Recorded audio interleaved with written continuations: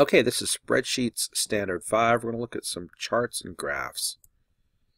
Some of the different types of charts and graphs, this is one of the things that Excel is really powerful at is creating a visual representation of your data.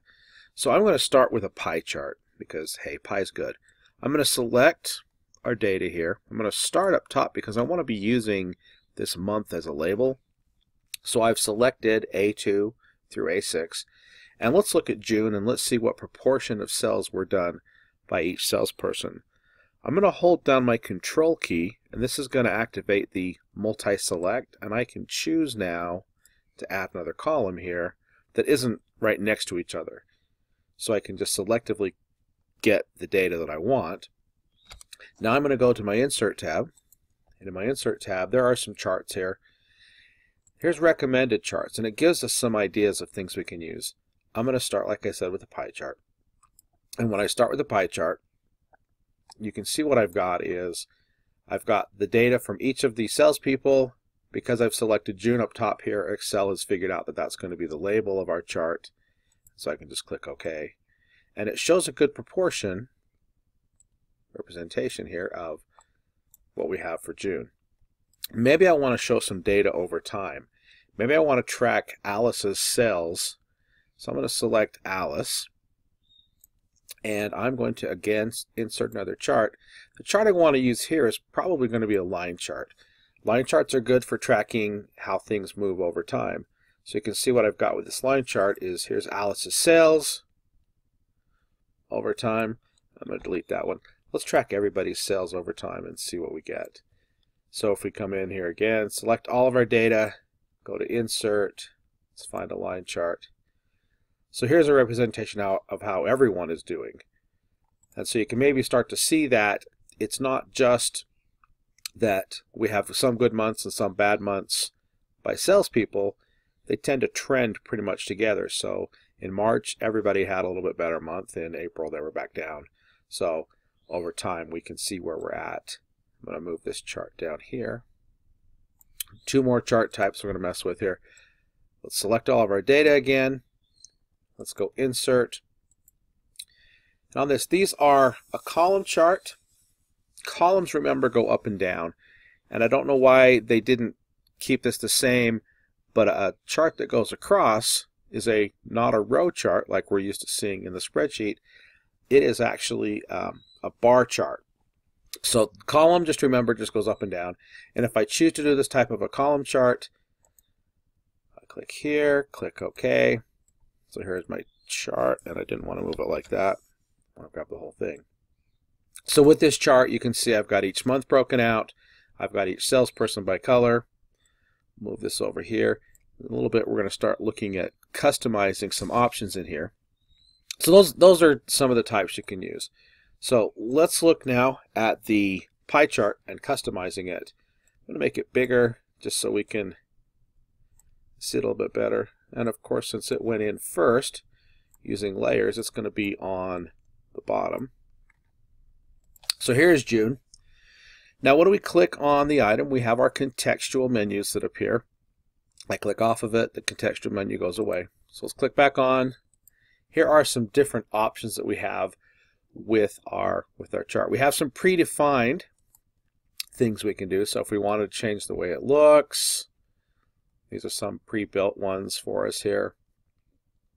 I don't know which one looks good or not. Let's use this one here. I can also add and subtract chart elements by coming over here on the left-hand side. And if I wanted to put a title in a different place, I can center it. That's not going to work because we're going to have this overlap on this. I could take out the title completely. I could put labels, move those around just by choosing where I want it to be. Maybe I don't have labels at all. Maybe I had them there. I can put a legend. Right now the legend would be on the right, the top, the left, the bottom. And so there's some other options here. I can really rather quickly change my chart to make it something that I'd like to see. I can also change my chart type while I'm in here. If it turns out that the pie chart is maybe not what I wanted to see, I'm going to click on this and I can change my chart to a different type. Maybe I want to make it three-dimensional. Maybe I want to do something different, make it a donut chart. Okay, so there's a lot of different options here, but we're just going into our chart tools. We could also right-click on them, so I can change things here by right-clicking or by going into the contextual menu. Let's look at a few more options we have with our charts now that we have a chart that is maybe acceptable to us and we want to get it formatted for our big presentation. One of the things I can do is in my contextual menu here, I'm going to move this chart. And I have some options. I can put it into a new sheet, or I could create it as an object in something else. In this case, I'm going to create it as a new sheet. And now what it does is it moves my whole chart down here to its own tab. I can rename it Quarter 1, Quarter 2. I can also do some other editing things. We only sell whole units, but the chart is trying to give us a scale here of the half units. So I'm just going to left click there. And when I right click, I'm going to format my axis. When I format my axis, you can see that the minimum is 0, the maximum is 4.5. Like I said, we don't do half units, so let's make that 4. And then our major lines are going to be just whole units, so I'm going to turn that into 1. And now what I've done is I've taken these half units out, and it makes my chart look a little more fuller and takes out those extra numbers that are kind of probably distracting to us. Again, selecting my chart brings me my chart tools. You may notice we have some other buttons up here. This is another way that we can get to the things that we can format in our chart. So if we wanted to add something, here's our titles. So I can put an axis title there. And that would just simply be, we change this to say number of units. Let's do that now. Number of units. So we've got that axis right there. We can change some formatting. It gives us some different options here. So there's a lot of different ways we can get to this, the formatting options here. If I don't like a particular color, maybe I'm not a fan of the yellow here, I can just go choose a different color. And when I do that, it's going to change. Maybe that makes the orange a little bit too much. Let's make that a light yellow. Now I've completely messed it up. That's okay. Let's just Control Z a couple times and get us back where we were.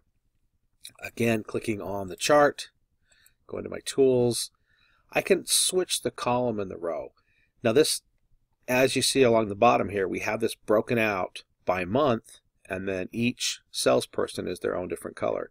If I switch the row and column, it now breaks it out by the salespeople in their own little section here, and the months are different colors. So if you need to look at your data differently, you can use the change chart type, and it gives you just another way to look at what you've got going on in here. Finally, let's look at the filter. I can take out portions of it. So if I want to take out January, if I want to take out Bob, so let's take Bob out right now. When I apply this, Bob just disappears, so he's no longer part of our data. I'm going to Control Z to undo that. Go back into my chart elements. Bob is still gone. There we go. So I can also format bits and pieces of it. You can play around in this. There's just lots of things you can do to make your chart look just perfect, show you what you are looking for. And that is it for Standard 5.